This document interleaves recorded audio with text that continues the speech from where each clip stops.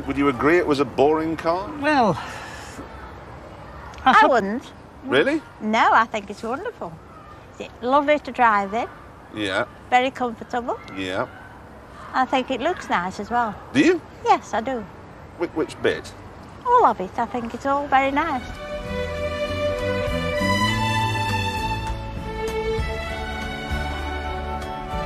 No, I'm sorry. I still think it's boring.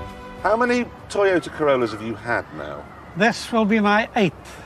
You've had 8 Corollas? Yes. So each time you want to buy a new car, do you ever think, let's think of something else?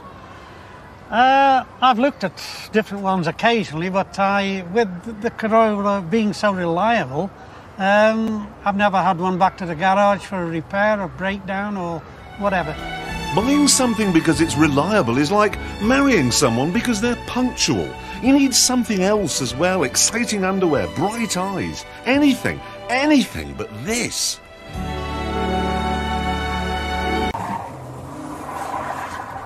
It has active yaw control. I have no idea what that is or what it does, but I want it so much it hurts. And you do too. You need to go to the pub with a car with active yaw control and say, hey everyone, I've got active yaw control. You do. You do. You know, the Skyline could be a rancid pork chop, but they've ladled so much sauce on it you'd never know. Silicon has turned something flat into a rumbustious and playful Double D.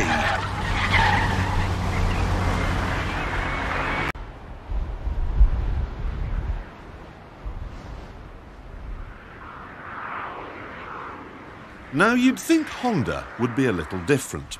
You see, Honda is unusual among Japanese car makers. It was founded by a man rather than a corporation, and its goal was to make engines first and money hopefully. They put Honda engines in everything from lawnmowers to speedboats. They put them in household generators and Formula One cars. Honda engines are amazing. I mean, would you just listen to this?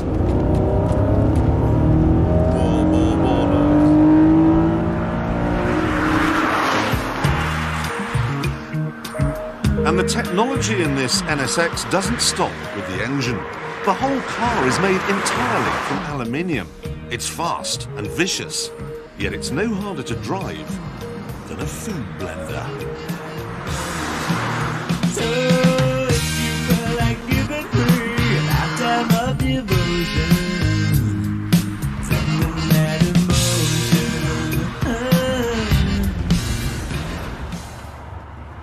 So what's wrong with it then? Well, predictably, it's a copy. They've tried to make it look like a Ferrari and it hasn't really worked at all. Let me show you what I'm on about. There are lots of ugly little details all over it that spoil the purity of the shape. This headlamp washer, for instance. Aerial mounting here. It sticks up like a termite hill. Hideous. And look at this door lock here. It's like a piece of acne, really. Spoils the look of the whole panel. There's no way that Ferrari would ever allow anything like that. This is a cover version of a Ferrari, and it's every bit as wrong as Rolf Harris's cover version of Stairway to Heaven. I don't get this. I mean, we've had Japanese restaurants in Britain now for years, and they've never felt the need to make their raw fish and rice look like a shepherd's pie. So why do Japanese car firms feel the need to copy Europe? Maybe it's because when they don't copy Europe, things go wrong. This is the new Toyota Yaris estate. Just savour the awfulness. Imagine how many volts they'd have to pump into your private parts before you'd buy a car that looked like that.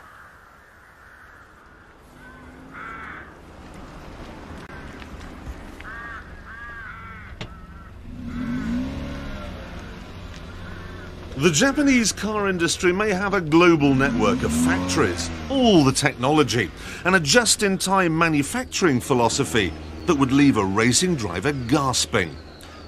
But what's the point when the end result looks like this? All this, all this, all this, all this, all this, all this, all this. Look at this! This is the Suzuki Wagon R, the best-selling car in Japan. It's a bloody Wendy house.